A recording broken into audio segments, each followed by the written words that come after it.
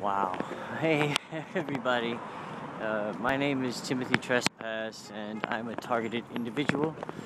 For those of you who do not yet know what that means, it is a person who has been chosen by whatever means for illegal, secret human experimentation, MK Ultra, mind control, Morgellons, drugging, gang stalking, the whole final solution now.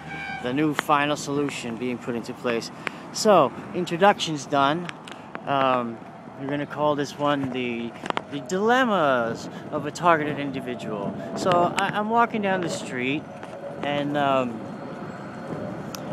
these guys call me over. There are three of them standing around a van with an open back van, and they say, "Hey, you want a cup of coffee or a sandwich?" And so I'm, always wanting to talk to people. Yeah, okay, what's the story?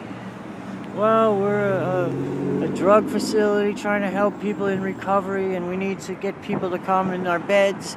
So if you know anybody or see any people around that look like they could use some help and want to get their lives together, give them this paper. And I said, all right, cool, And then the targeted individual thing kicks in, and you got to start asking yourself, like, all right, does the coffee have LSD in it? Why did they get in the van and drive away as soon as I took the coffee and left? Were they just done with what they were doing, or is this another one of these watcher things? Do you know how many times I have been drugged by people, drugging my food or drinks?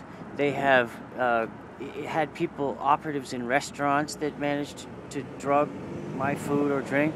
They've had people walk by and splash stuff into our food and drink that we actually drank because they tried it twice. The first time they spilled it on my shoes, and I figured they tried so hard to get us to drink this drug, we might as well take some of it.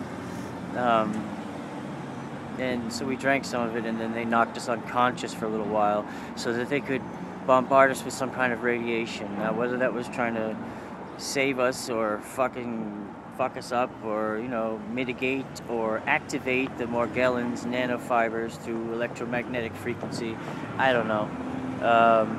Some really weird stuff going on. But I had one lady, I was in the welfare office trying to get my food stamps, and this nice lady, a worker, she said, "Hey, you look like you want a cup of coffee and a donut? I got one here I didn't eat for lunch. It's all right." So I'm like, all right, thank you. And of course, being very cautious, I eat a little bit of this thing, and I feel like I'm dosed out of my mind again. And then I get the police grabbing me for sitting in the park smoking a cigarette. And, it's like, wow, man. Although, here's a question. Here's something we should consider. This Morgellons thing is actually making people psychotic. It's making them schizophrenic. It's making them fear, paranoia, anger. It's making them hypnagogic, so that they can be programmed with this subliminal hypnotic suggestion through microwave hearing. Morgellons brain fog has hit me again. I forgot exactly what I'm saying. This happens all the time. Wow. If I could play back the tape, I'd remember.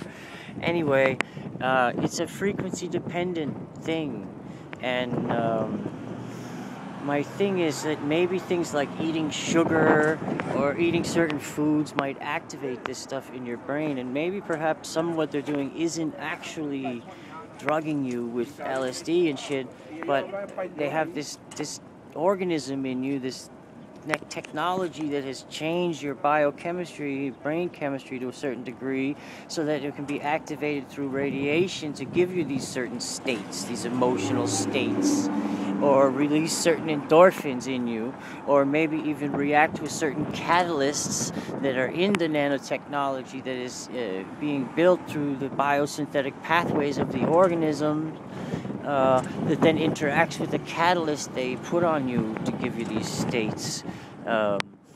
These, multi-year long, I feel like I'm on LSD, I'm very afraid and paranoid and anxious and all that stuff. I don't think that's all just trauma-based. I think some of it has to do with the drugging. There were clearly times where they sprayed me or put in the food, and then, 45 minutes later I would get or, the spray was a faster acting thing, but some of this stuff seemed to last for years, even after they stopped doing it. So here I am with this cup of coffee in my hand. I haven't taken a sip, and the dilemma is, do I trust these three nice guys and say, yeah, or do I throw it away? And, this is the kind of thing, this is the trauma that is placed on you. This is mind control, anchor, neuro-linguistic programming. You get an anchor, a certain sound or color or situation or action or person or symbol or sound or smell or taste is reinforced during a period of extreme emotional duress and stress. And then, if you do that a few times, just like the Pavlovian response when you ring the bell and the dogs are going to eat and they begin to salivate and they ring the bell and they salivate even though there's no food, it's the same thing. You show the trigger, the anchor trigger, and it reinstates that traumatic experience once again, so they can re-traumatize the nation every time they say 9/11 or terrorist or whatever, man. Anyway, I'm freezing. It's really cold out here, and I have to go and get some medicine in the pharmacy. So thanks for listening. God bless you all. May God have mercy on us and bless all of us who are suffering under tyranny and disease and stress and badness. Thank you.